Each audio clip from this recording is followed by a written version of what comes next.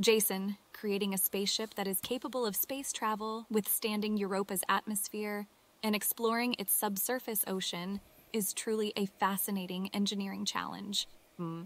As a starting point, here's a brief outline of a user manual for this versatile vehicle. 1. Introduction. Welcome to the Multipurpose Exploration Vehicle, The MEV. MEV. This cutting-edge spacecraft is designed to perform in diverse environments, from deep space travel to Europa's icy surface and its subsurface oceans. This is my van. 2. MEV System Overview.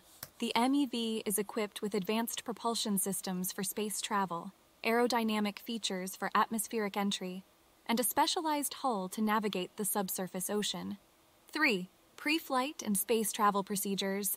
This section covers pre-launch checks, spacecraft controls, life support systems, and navigation techniques for space travel. 4. Europa atmosphere entry and landing. Detailed instructions for entering Europa's atmosphere and safely landing on its icy surface are provided in this section.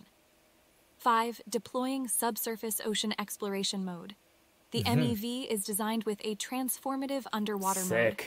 This section explains the process of activating the underwater mode and maneuvering through Europa's subsurface ocean.